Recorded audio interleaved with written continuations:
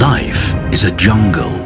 You need savage business and finance to lead you out of the jungle today.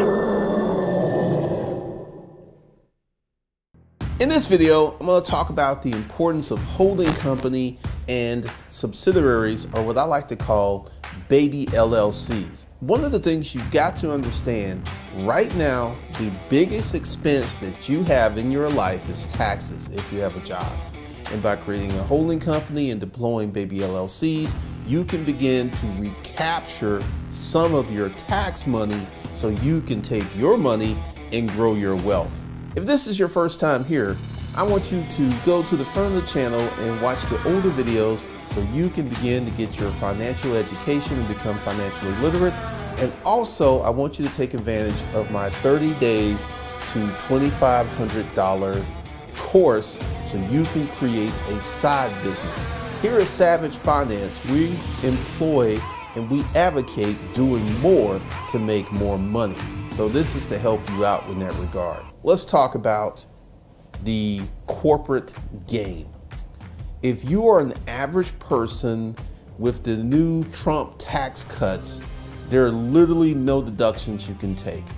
By literally creating a holding company and an operating company, you can begin to recapture so many lost tax dollars, because this is something that happened with one of my clients.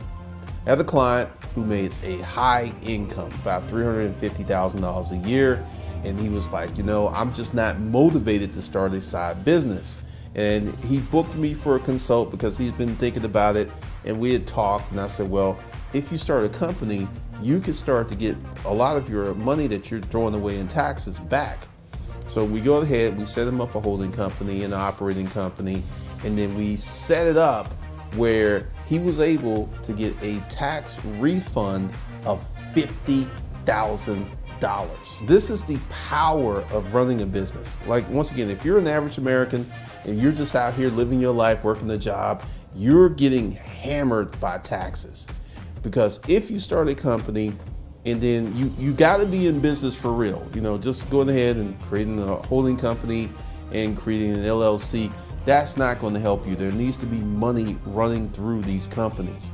But this will enable you to employ and capture significant tax advantages that because I think the best setup is you have a couple who are married who file jointly, and one member has a business, another person has a job, and what they can literally do is offset those federal taxes paid off of that job. The biggest expense that you have as a person with a job is taxes. Taxes are knocking you upside the head. I mean, I want you to imagine, what would your life be like if you did not have to pay taxes? What would your life be like if you didn't have to pay federal taxes? Because the thing is, it's going to mitigate federal taxes. You're still going to have to pay your Social Security and your FICA and your state taxes, but to a degree, it would also impact those taxes as well. When you get into the business game and have the proper structure, there are so many things that can happen. I'm going to give you an example of another situation with a client. I had a client who had a business, really good cash flow, but their corporate structure wasn't set up and they did not have an established relationship with their bank. They had a checking account with their bank, but when they walked in the bank, no one said, "Hello, Mr. Turnbull." No one knew who he was at the bank. When I set up my banking, they knew who I was. Every time I walked in, "Hello, Mr. Cameron, hello, Mr. Cameron." And this is how you establish a relationship with a bank.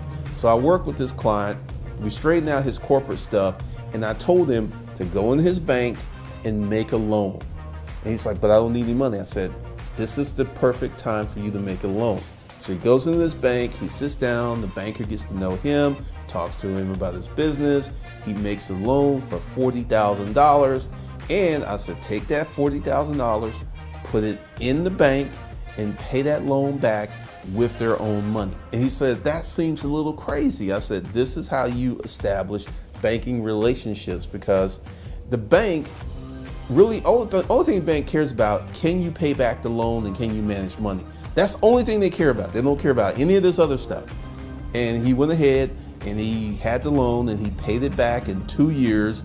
And then he's like, he called me up. He said, I just got an offer from my bank for a $100,000 loan. This is the type of stuff that happens when you know how to play the game.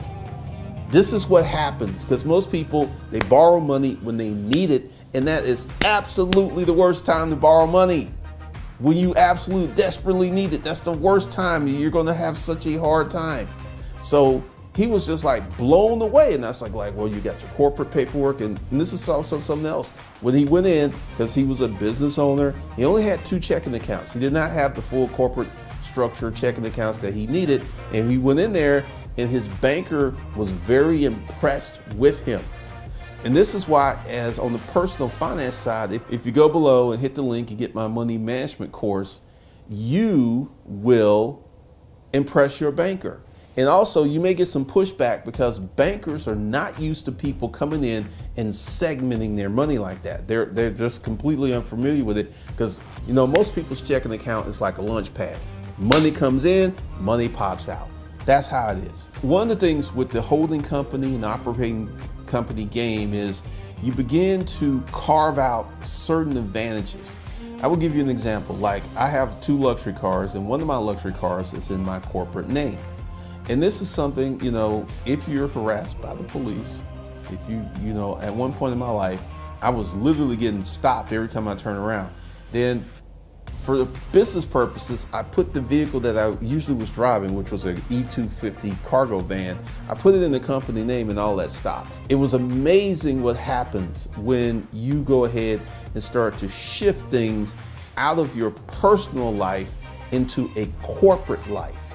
And this is the only game that's out there, because you could save money on your taxes, you could create freedoms for yourself, you could create opportunities for your family, you could like create a situation where you could literally hire your wife into your corporate situation, get a tax advantage for hiring your wife, put money in her pocket and save your company money. There's so many things that you can do. And this is why you need a holding company. Part of the game is, and I need to be fundamentally 100% honest with you, you need to create a holding company and operating company, but you need to have corporate enterprises that make money. This doesn't work if you just go ahead and set up the holding company, the operating company, and you're not out here making any money. So you need to channel money through these corporations. The other day, I had someone reach out to me on Facebook, and he had some questions, and he was just stunned that, you know, getting business credit, and we're going to talk about that in a second, that the banks have gotten rid, because right now, after the last recession, unless you have a corporation or an LLC that's 3 to 5 years old with tax income statements, with taxes filed and income statements, they're going to make you sign a PG for any type of liquid business credit, such as a Visa, MasterCard, or American Express. They're going to check your personal credit to issue you those cards.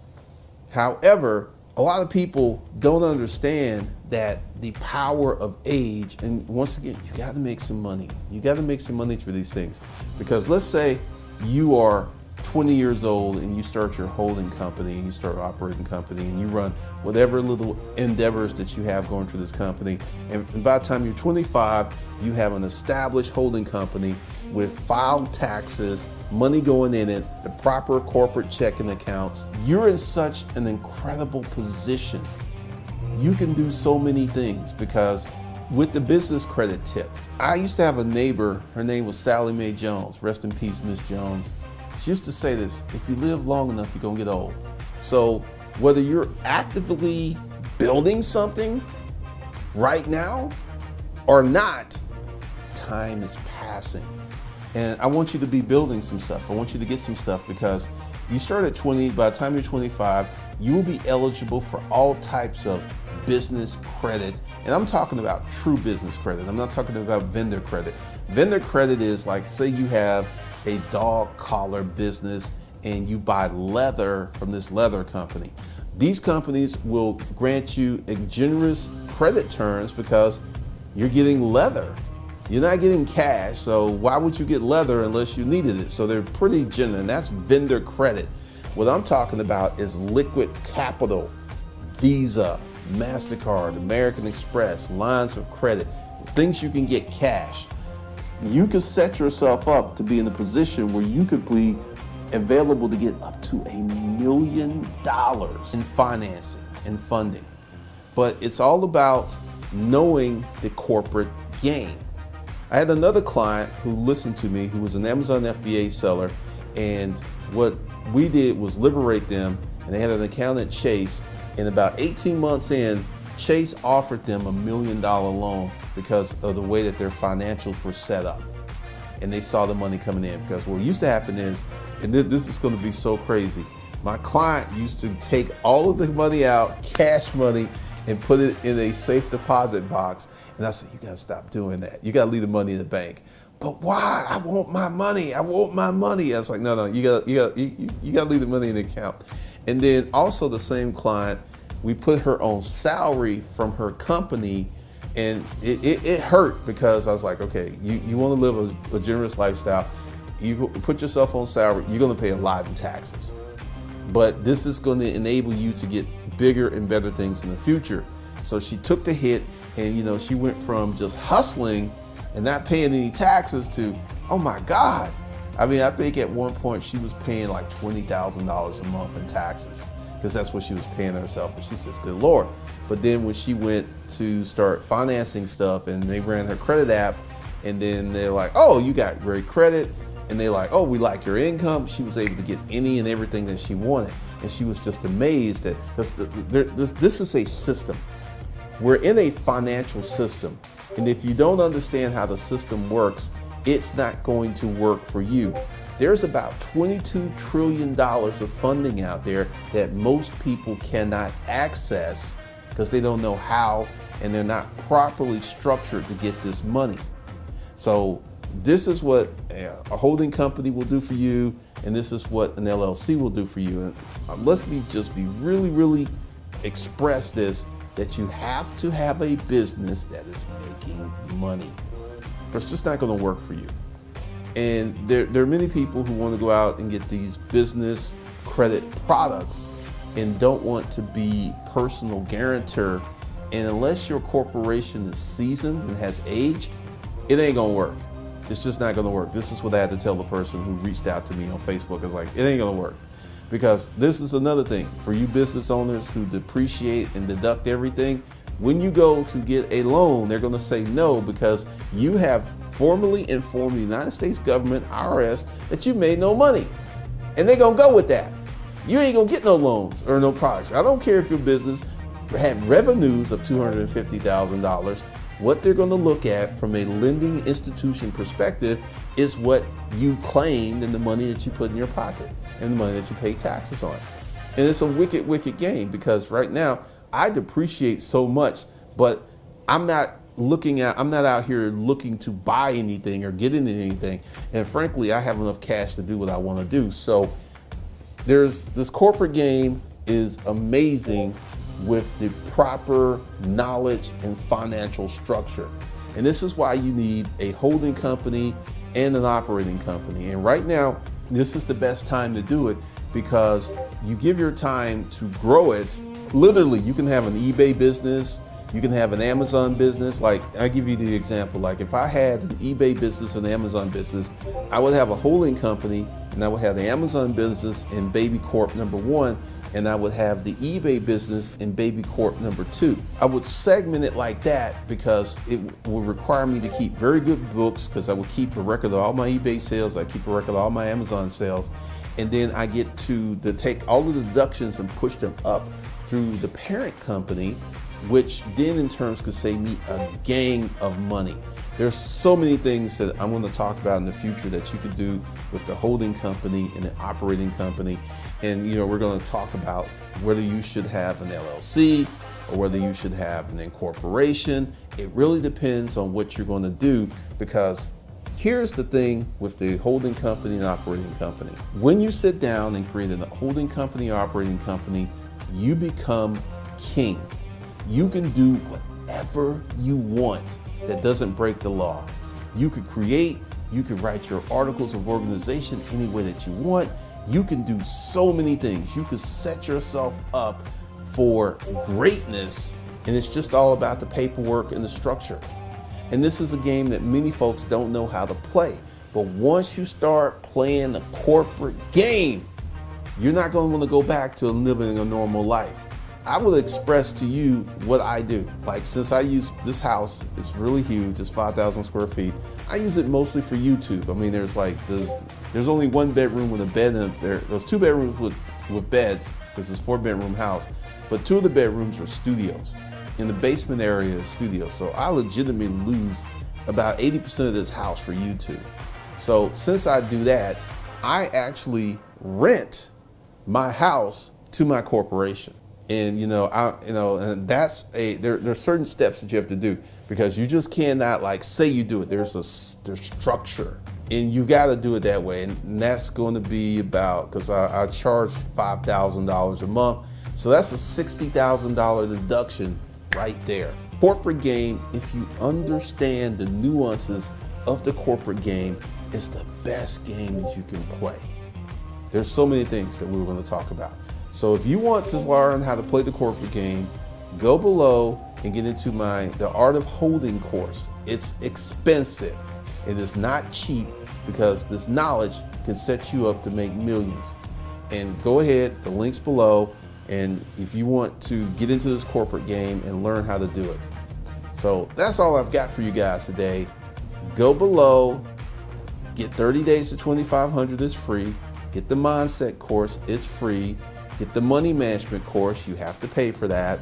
And the holding company course, you have to pay for that. But I am here to tell you, as a living witness, this is the best game on the planet.